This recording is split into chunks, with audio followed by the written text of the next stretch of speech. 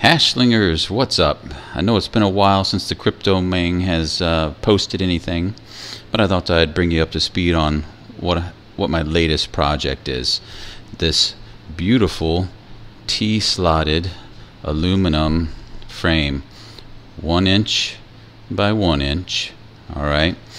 I thought it was going to be a little easier to put together than what it actually is so far. It's a little hard, you know. You get some areas in here. You've got these little screws. Got one that goes in this way and one that goes in that way, and it's kind of hard to get to them. There's just a little more planning involved. Wood's easier by far. You can just slap it together, but this is definitely going to be a lot sturdier. I'm still going to use plywood. I'm going to put the plywood down, cover this bottom. That just makes it easier to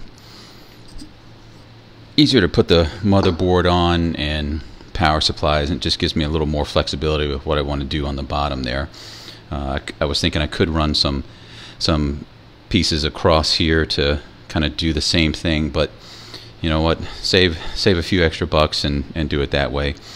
Also, my goal with this right now, it's going to be set up as a regular rig, you know, just like I have my wooden ones.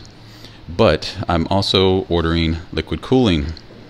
Okay, so this is going to eventually be a liquid cooled rig. I'm going to have the cards hanging vertically. With the liquid cooling on there, the plate on there, and it'll actually only be about a 1 slot width per card. So I can hang all 18 cards up right in a row, and I don't need to have a double decker for that, but it'll be interesting to see where I go with this. But it's definitely neat looking. It's tidy, it's sturdy, and should be a fun project. So this is going to be part 1. Stand by for the rest of them, and happy hashlinging. See you guys.